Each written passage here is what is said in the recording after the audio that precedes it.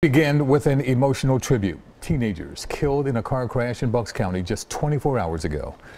Good evening, everyone. I'm Yuki Washington. And I'm Jessica Cartalia. A third teenager, the driver of the car, was also seriously injured. Eyewitness News reporter Greg Argos is in Pennsburg, where family and friends gathered tonight. Greg?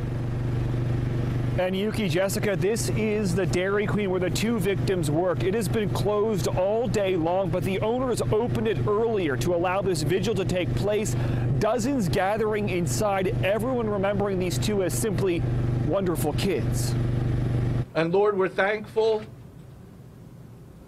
for Daniel and Michelle. Two lives taken from this close-knit community. There aren't easy answers to what happened last night at all. 18-year-olds Michelle Goodwin and Danny Pearson killed in a single vehicle crash Sunday evening on Route 663 in Milford Township. In the driver's seat, police say a 17-year-old friend who survived but is seriously injured. Investigators say they were all heading to dinner in the thick of Sunday night's winter storm when the 1995 Ford pickup they were in swerved and smashed into a tree. The three had just left the Dairy Queen in Pennsburg, where Michelle and Danny were managers.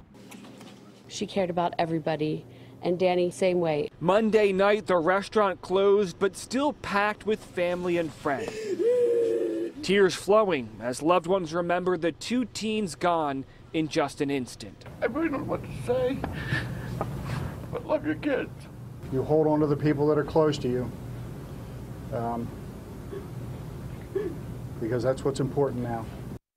And the Pennsylvania State Police still investigating. No official word on the cause of that crash. Once again, the 17-year-old driver still in the hospital with serious injuries.